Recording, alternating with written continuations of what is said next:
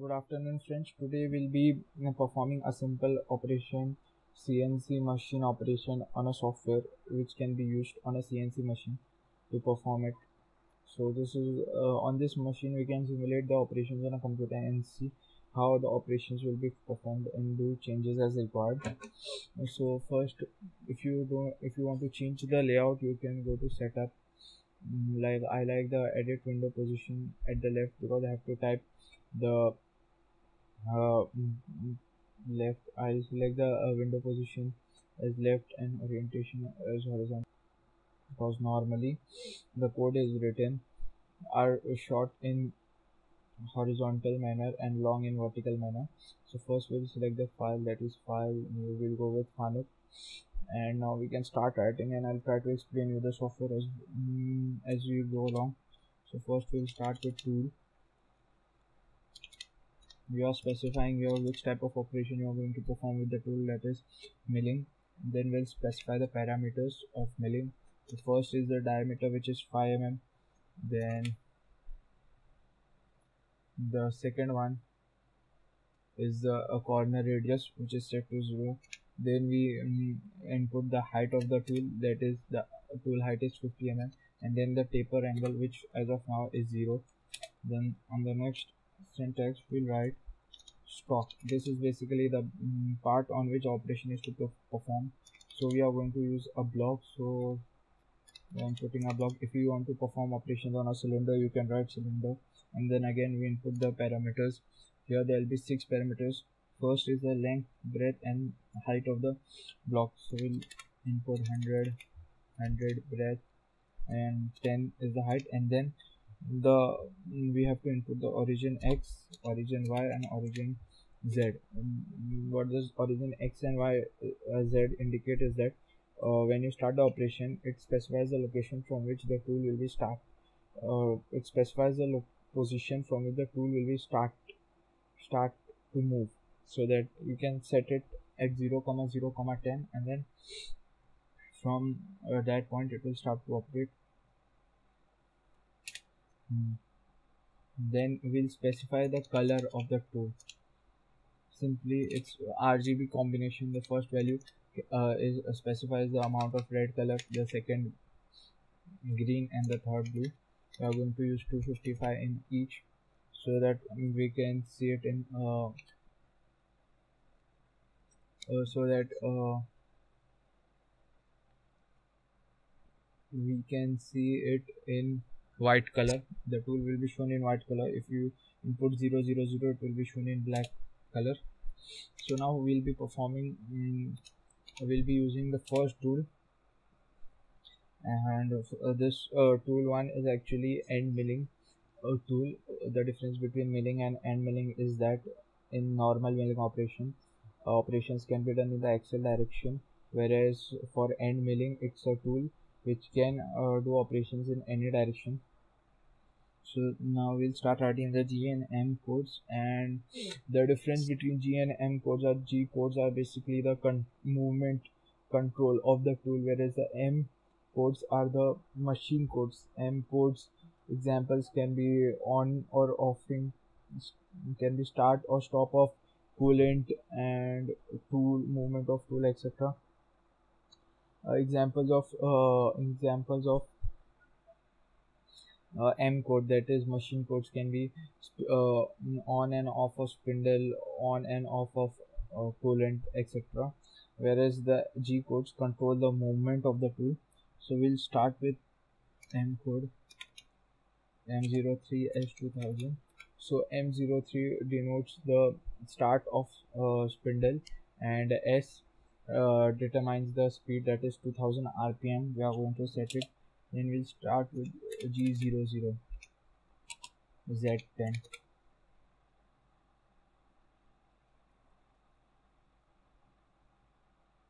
So G00 is rapid point to point movement. When you use G00, the tool moves from one point to another, but it just travels to that point. It doesn't machine anything along its way. So we are setting a G00 as Z10. Then we'll use G00 X10 space 5 times. Now the tool will move to the position H10 and Y10 and Z10. Next G01 Z9 Y10. So now G01 is actually a linear movement, but along when it moves along that particular way, it machines the block or the material. So what we are doing is we are going to from Z is equal to 10, it's going to travel to Z is equal to -2 and Y, and we are going to set the feed rate at 50 per revolution. Then comes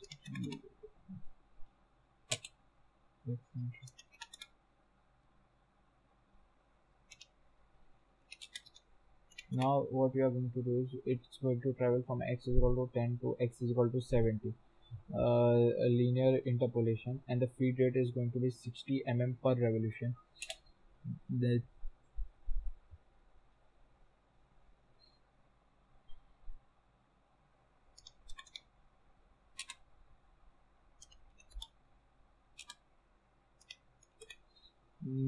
Similarly it will move to the x is equal to 90 and y is equal to 30 from 70 comma 10.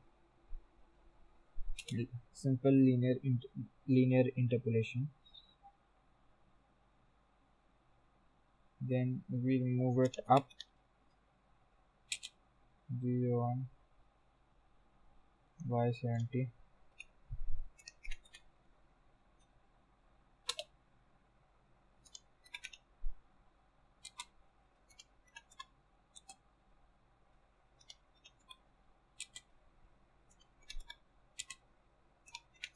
Now what G03 is,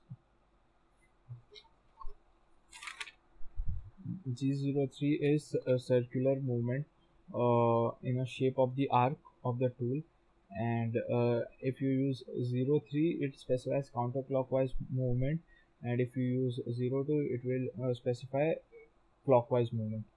So now we are telling the tool to move in circular direction to the final destination of x is equal to 70, y is equal to 90 with a radius of 20 and a speed of 60. Then again simple linear interpolation. So x is equal to 40.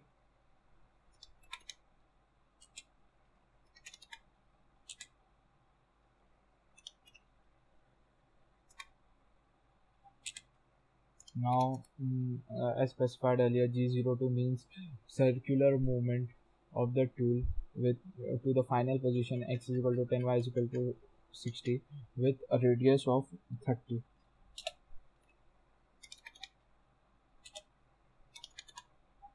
And then simple linear interpolation to y is equal to 10.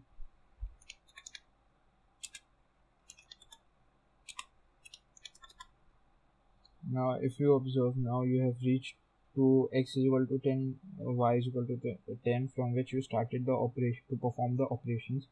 So after it has been performed, now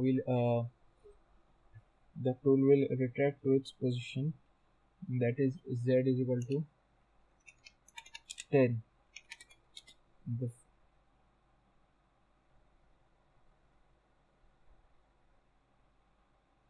x is equal to 50.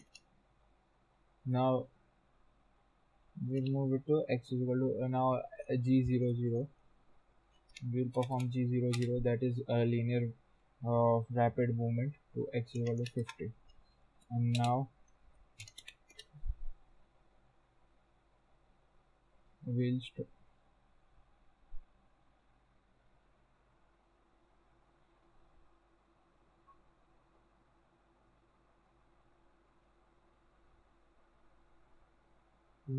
and M5 denotes the spindle motor is off.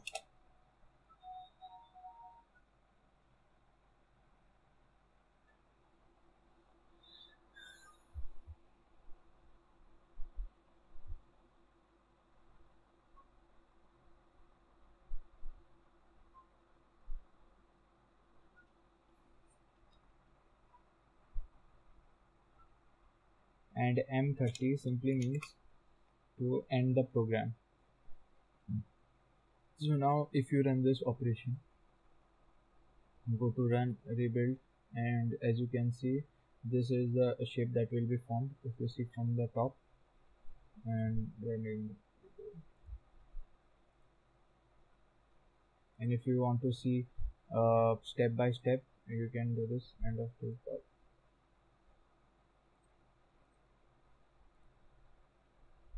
As you can see, it will show you this, and on the left you can see the highlighted code, and on the right you can see the operations. So what we can do is we can start from the beginning. So this is G00, X is 10, Y is 10. Let's move to that position. Next it went to Z is equal to -2 with a feed rate, or F is equal to 50. Then it moved forward, X is equal to 70. Next linear this is G01, this is again G01, then G03 counterclockwise circular movement, then G01 again, then this is clockwise movement, G02 circular, then G01. Now it returned to its original position. Now G01, Z is equal to 10, moved up, and then to move to X is equal to 50, M05, end of tool point. What we can omit this X is equal to 50 because there's no need of it. Now what we can do is, along with this milling, we can also introduce drilling in it. So we'll write the same syntax as above. Tool injected drill, comma, specifying its parameters 5 mm, 120, 50. Next, color 255, 255, 255. Now we are going to use the second tool, that is for drilling. We are going to use it. So similarly, G00, rapid movement to X is equal to 70, Y is equal to 30. Then we are going to use M03. This is we are starting the spindle, and we are going to move it with the speed of 2000 rpm. We'll go to G01 Z -3 space F50. Now what this will do is it will move the drill downwards in negative x-axis with a feed rate of 50 to drill the hole. Then G01 is Z5. So now we are retracting the drill. Then we move it to the next position where we want to drill it. So rapid movement to that position. G00, X50, Y50. Then G01, same, we want to drill the hole to the same depth, so Z is -3, F is 50. Then we want to retract the drill, so again G01 space Z5. Next, now we want to drill a third hole at this position. X is equal to 10, Y is equal to 90 space. Now to drill the hole, we'll linear interpolate the drill to Z is equal to -3 with a feed rate of 50 mm per revolution. Next, we'll retract the drill to Z is equal to 5, or this time to 10, and then we'll stop the spindle. Then we'll fit the first tool if you want to, so that when the next guy comes to machine on that when the next guy comes to perform operations on that machine, the first tool is fixed. So there's no so that when the next guy comes in to perform operations on the machine, by default the first tool is installed on it. So now if we run this step by step, it will start from X is 10, Y is 10, Z is 10. It will Z is equal to -2, X is equal to 70, then it will move to X is equal to 90, then Y is equal to 70, then a radius then linear interpolation, then again uh, clockwise radial interpolation, then again to the starting point, and this is the end of the first tool. Now we'll start drilling. End of tool path.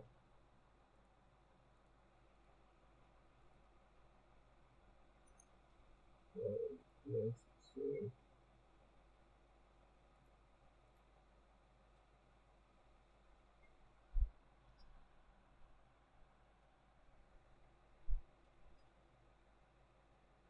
now yes, we have to select running rebuild. So now you can see the new structure. Now if you run it step by step, as you know, linear, as you know, this is the one we did before. Now what? Now it reached to G01. Now it will move to G00 H70Y30. It drilled a hole, as you can see. It moved back up. This is G00 movement. Now it will perform G01 movement. Now G01 again. Now rapid movement, so G00. Now we have to operate on the block, so G01. Then again it will retract. Now end of toolpath. What you can do is you can uh, add G00 rapid movement to the starting point H10, Y10 and Z10, and let's see if I save running rebuild so that it returns to the path from which it started. Yeah, as you can see, now it has returned to the same path. And also what you can do is, instead of writing here two lines, you can straight away specify in the first one itself: x is equal to 10, y is equal to 10, z is equal to 10. Running rebuild. So now as you can see, no, this won't work.